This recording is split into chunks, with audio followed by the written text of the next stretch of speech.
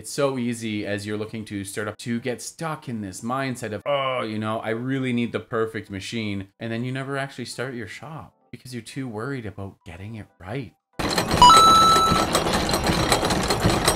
How to determine what machine you need to either add to your shop or to start your shop. What do you need to consider? Well, the first place to look is what parts are you looking to make? If you're looking to job shop, you should still be looking at a niche size of product to get started on that first machine. You don't want something too big. You don't want something too small. You know, you want to go Goldilocks on this when she's picking her porridge. You want something just right. So looking at the length, width, thickness, geometry, you know, do you have a standard part with a lot of 90-degree opposing faces, or do you have a part with a lot of complex convex angles and faces and 3D geometries? The next thing to look at would be the volume. You could always go and buy a Veyron, but if you're only driving to work and back and it's a 5-minute drive, might be better suited to have a Honda Civic, you know? The tolerances then on there also ties into that previous comment. You don't need that Veyron when a Honda will suffice. When it comes to the world of quality, knowing that will help you select the machine maker as well. Future expansion, where do you want to be in 5 years? Do you have 5 more machines? Are you adding a machine a year? If so, the selection would also be part of the process because you could do a machine purchasing plan and lay that over the next few years so you know when you're adding what capacity.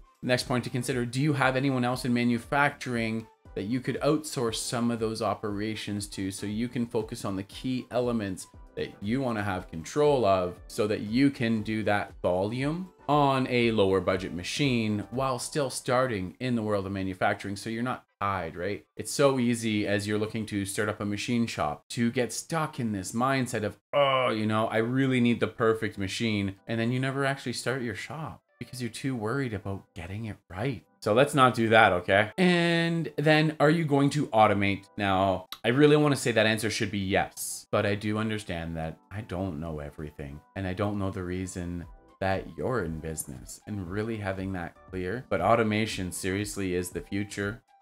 In an R&D environment as well. A lot of people come to me, yeah, Arthur, but I'm a low run, low frequency job shop, or I'm an R&D department. Imagine if you could automate more of your processes so that you would have more time to focus on the other parts of your business. I am aware of shops where the owner runs all the machines. That includes one shop where they own 8 machines. How is it possible? Because they started by focusing on automation, understanding they would be a one-man shop, and they built their business that way. So it is possible. So looking at this video, a lot of the points to consider, let's summarize them real quick at the end. We've got the size of the part, the complexity of the part, the tolerances involved. Do you have any friends in manufacturing? You could outsource some of the more complex stuff to get that lower budget machine to start your company, as well as the future of automation. Will you automate? I say yes, yes, yes. But that decision ultimately is up to you in the business that you are building. Let's get your spindles turning